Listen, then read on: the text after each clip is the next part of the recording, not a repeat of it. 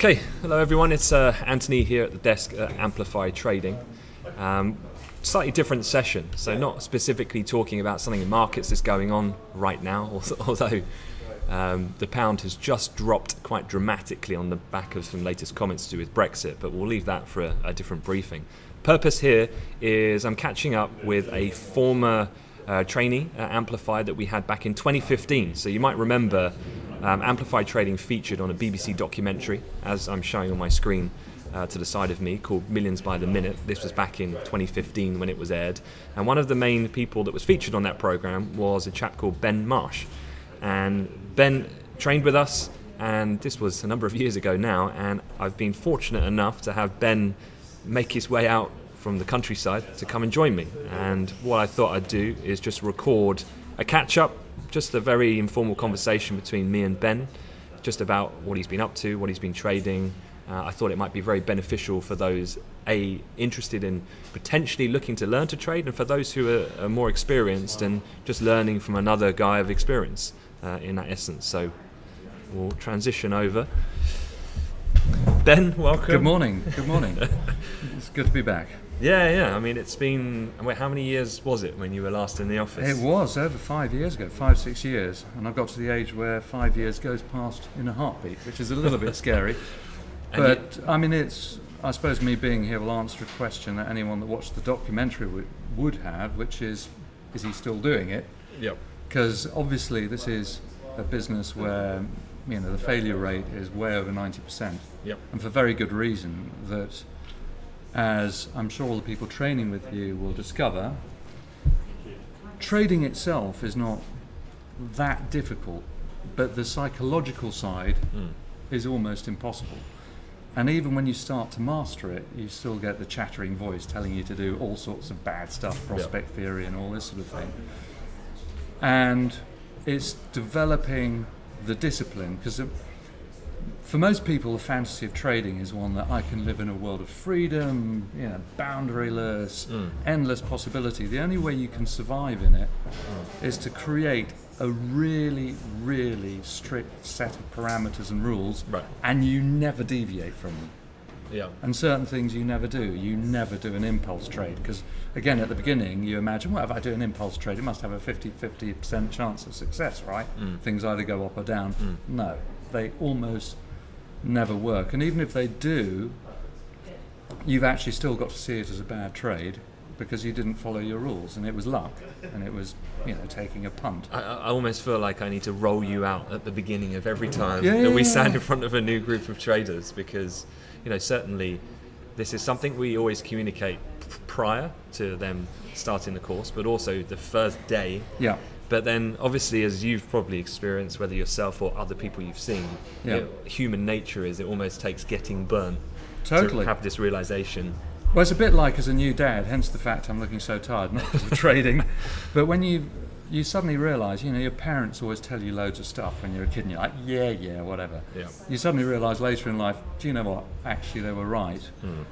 And there are certain fundamental things in trading that you cannot avoid. Don't overtrade. Don't make your stops too tight. Don't impulse trade. You've always got to have a very clear plan of what you're doing. If you break any of these rules, you will lose money. If you're trading to make your next mortgage payment, don't do it, because you will make a terrible series of decisions. As soon as you equate it with money, or if I do this I can buy my girlfriend a new BMW, whatever it is, you will start doing things for the wrong reasons. And if you do it for the wrong reason, it will result in costing you an awful lot of money, and with leverage cost you still more. Yeah. Of course. And I mean, people say it's like gambling. It's actually infinitely worse, because gambling, you know what you're going to lose. Trading, you can lose. And I've watched people. You've got to be able to take the time. Amplify offers great training, but the only way to become good at it is to do it. Yep. And again, you've got to do it with real money. You can be the best sort of sim account trader in the universe. It means nothing, because when you're there and it's your cash on the line, and you start to get those feelings in your stomach or whichever other organ you want to pick, you know, again, the impetus to do crazy stuff, you know, can become overwhelming until you've got the discipline. And you need the length of time to be able to see it as a steer. You know, for example, if I'm trying a new setup, I'll set myself 25 attempts at it, and I'll look at a period of 25 attempts of that setup to see if it's worthwhile. Right. Now, clearly, if the first 18 don't work, you say, yeah, they're not looking so good. But you've got to remove yourself from the thing which, when you start trading, if it goes your way, hey, I'm a genius. If it goes against you, I'm useless. So I guess on that point then, from you having traded for now several years, what part of your development did you manage to control that as an emotion, if you like, that kind of? Well, it's an ongoing battle. You become better at it, but it's always there. I suppose when you've lost a bit of money doing it, that's a fantastic way of teaching you not to do it again. You know, it's the Einstein, you know, definition of madness to keep doing the same thing, expecting a different result. Right. So, I mean, if you keep on doing something stupid and it costs you money, if you carry on doing it, that is madness. But again, it's just part of that. You're seeing it as a long-term process. I never judge my daily results. I'll never look at less than weekly, because I said to you in a conversation earlier, I do a lot of meditation, and the more I do trading, the more it's the equivalent to my meditation. You've got to have absolutely no opinion, and you've got to have no ego. As soon as you invest ego in your belief, the market should do this, basically because I say it should, then you're cooked. Because the thing is, you know, at university I was taught classical economics, and it's lots of rational individuals making decisions in their own self-interest, which is complete bollocks. You know, and there you go. The economic police have come to take me away. I think Oxford University must be on the. Yeah, I've got a lot of middle-aged dons who are going to come and give me a kicking. Okay, so just not to panic, everyone. We're safe and sound. But you know, we all know that it's. I mean, for me, markets are looking at pulses of fear and greed, and you get all sorts of groupthink. And you get the fact that a move will confirm itself, and then you get all. And the secret to doing this well, first of all, you always enter a market when it's quiet and get out when it's noisy. You know, because I mean, all the suckers come in at the end of the move. You know, you get the FOMO thing, and everyone goes, "Oh, I'm missing out." Right. The great thing is, on my screens at home, I've got 38 markets. So I mean, there are constant moves I'm missing. You know, so I couldn't care less. Well, I guess on that point, so just so the audience is a bit more familiar with, well, I guess two things. What is it specifically that you trade now, and also how do you trade? Right. In terms of, so at Amplify, we obviously start the training process with a global macro overview, cross asset class, using fundamentals and technicals. But how do you develop that for yourself? Because it's a very individual thing, I know. When I left here, and I say, you know, just to promote the brand, Amplify gave me a fantastic grounding, but I then spent a year deconstructing it and finding that it's something that suited my personality. It's essential that you find a style of trading that suits you, and a market that suits you is equally important. I mean, for example, personally, because I trade futures, I trade oil and gold very well.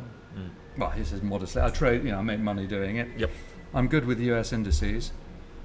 For the life of me, bonds I cannot trade at all. And as Clint Eastwood famously says in a Dirty Harry movie, a man's got to know his limitations. And could I learn to become a good bond trader? Maybe, maybe not. You know, I'm already a middle-aged git. I mean, life's too short. If you find something that works for you, you know, I'm not here seeking as a thrill seeker. I'm here to earn some corn. Because you go through, everyone goes through this transition. We all do the same thing. Early in your trading career, you seek complexity. As someone who uses a lot of technicals, I'll just get that one more indicator. You know, that will reveal everything. You end up piling loads of stuff on your screen. As you become more experienced, you have to strip it all down. Because for technicals, you need volatility, volume, oscillator, and something showing a trending market. Because, I mean, at the end of the day, the first thing you've got to know when you come in the morning is what is the market? Is it trending? Is it choppy? Is it range bound? If you don't know that, you've got no chance because, as you know better than me, something that works brilliantly in a trending market is catastrophic in a reversion to the mean market. Yeah. And that's what we were talking about earlier, was this idea, I think, when you come in to rationalize and put into context that day, and that every day is unique. Yes, there is as I will teach people, there's a kind of a hierarchy of macro themes. Like the ongoing trade war will be present and apparent for a number of months.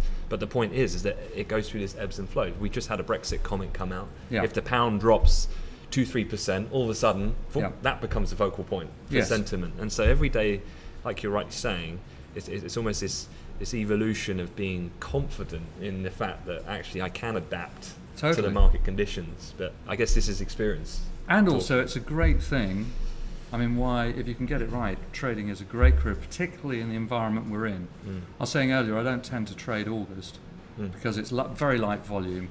I mean, because I do a lot of swing trading, but in August I shorten my time frames because obviously low volume, you'll get lots of random spikes, stuff chops around all over the place. If you catch a move, it will tend to be short-lived. As I say, you've got to know your markets, you've got to know your strengths. And don't try and do too many different sorts of trades. You've got to find a couple of things that work for you. There are guys that have extraordinary careers doing one thing, and that's great. As I say, I have a wife, 2 kids, and an expensive lifestyle to support. You want something that you can feel confident at the start of the month. Actually, I'm not going to end up having to give my house away. And so then this leads on to kind of the main point. It's like what you finished there.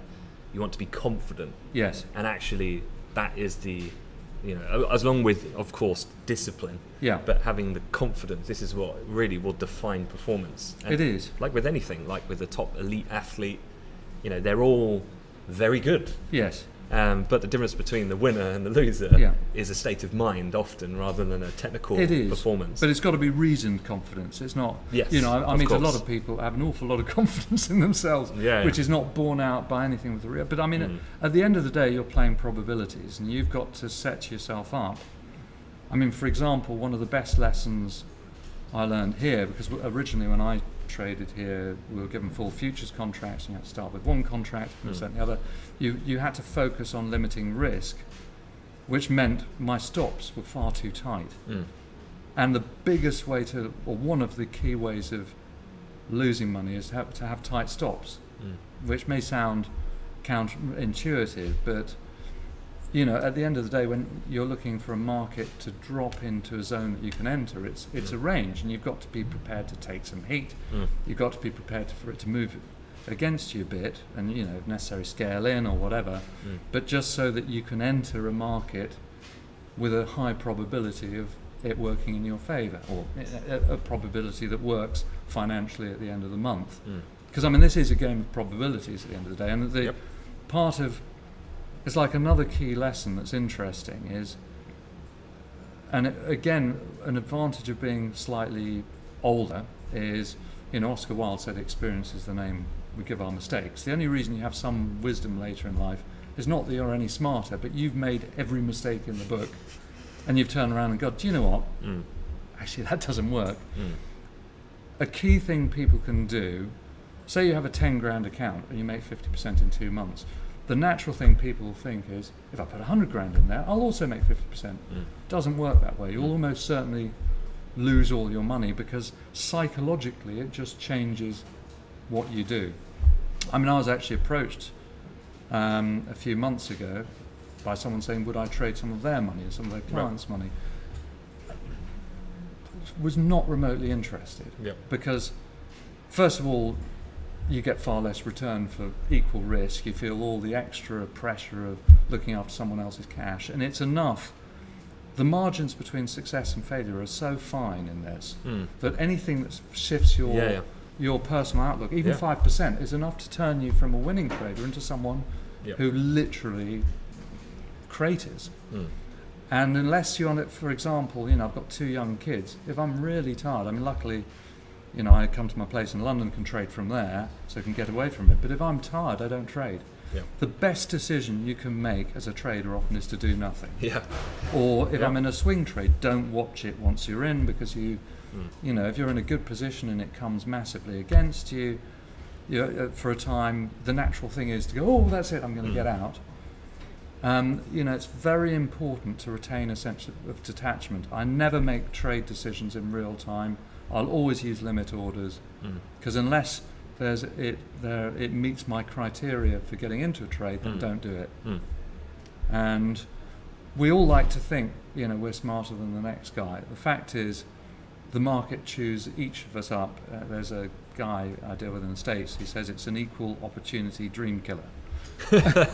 And it's true. And you know, you've got to find the sort of trading that suits you, whether you're primarily a fundamentalist or a technician. You've got to find the markets that suit you.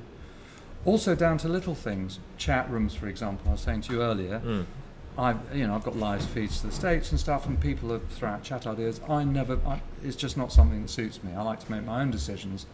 For some people, the collective part of that is incredibly important, the sense of community, people throwing out ideas.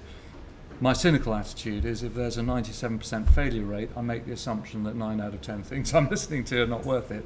But they're both equally valid views. It's whatever suits you. If you're someone that likes being a lone wolf, you know, then you must follow that path. Well, if you're someone that needs that group vibe, then follow that. And I think it's like you said a moment ago about, I know it's a bit cliche, but it's understanding self and what your strengths and your weaknesses are, and how you operate, what's your emotional cues, and all these different things. But it is a journey in itself. It's a bit like the Conrad novel, Heart of Darkness, that was then turned into Apocalypse Now, and it's about someone journeying down a river in the book Darkest Africa to find an evil General Kurtz, but it's actually a metaphor for a journey into your own soul, to look at your own heart of darkness. And in many ways trading is that, because it's a study in your own fears. We all project an image. It's like when you're on a first date, you put on this pantomime of who you are. You know, you're not jealous, you're not angry, you're not grumpy, you're not tight with money. I don't know, I haven't done that in a long time. You know, you're this wonderful person that you can't believe no one else has snapped up. The great thing about the market is there's no hiding from it. You know, it either works or it doesn't. Now, there's a more nuanced aspect that you can do terrible trades that make money and very good trades that lose, but and you've got to develop that understanding. But the great thing about it's very humbling. You know, you can't escape from the fact that if you make a terrible mistake, it is there on your bottom line at the end of the day, or whenever you want to look at it. But that's a great way of learning. Actually, I mean, it's almost like that's actually what I love about markets. It's like, even for my role, which is more, I guess, from an analysis point of view, it's the fact that, you know, you're accountable in terms of you have a view, and I have to express my reasoning behind it, and then it either works or it doesn't. I'm either right or I'm wrong in that sense. The same for a trader. It's that instant payoff. And it's actually intellectually really interesting, which, I'll be honest, when I first started this, I married someone much younger and prettier than me, and as a middle-aged bald git, you think, well, I better impress her with something, and thought, you know, I'll do it hopefully to earn some money, because I'd invested very successfully for quite a long time, but actually it's a fascinating thing, and whatever your preference is. Some people are very highly mathematical and will look at it as a series of algorithms or whatever. I'm not. I obviously use maths when you look at hourly price movement ranges or daily price movement ranges and factor that into your entry points and exit points. But for me, I find the psychology of it fascinating. As I say, it is pulses of fear and greed, and you're watching a mass conglomeration of human irrationality, and I find that really, really interesting. Okay. Well, look, to wrap things up. Because we want to keep people engaged. Sorry. My fault, not your fault. But not to put you on the spot too much, but what would be then if someone was still either looking to learn to trade or in the infancy of their kind of development in terms of their trading? What's your kind of one piece of advice that you'd give to people, having now done this for several years? If you're doing it to earn the next mortgage payment, do something else, because you've got no chance. If you're doing something to find a fascinating way to survive in uncertain times, and you've got the patience and the discipline, then it's a fantastic way to earn a living. Good. Well, I'm not even going to add any more on that. That's a good way to close. So let me just quickly transition. So guys, I hope you found that interesting. Obviously, do check out even the original documentary. I'm sure we'll reshare that, and you can see the journey of Ben, I guess, from where he started with us a couple of years back to where he's got to now. Do feel free to leave a comment as well on the video if there's any questions at all. We'd be more than happy to help. But hopefully you found that interesting. Thank you again to Ben for coming in. I'm sure we'll keep in touch and hear other updates soon. Okay, thank you very much, guys.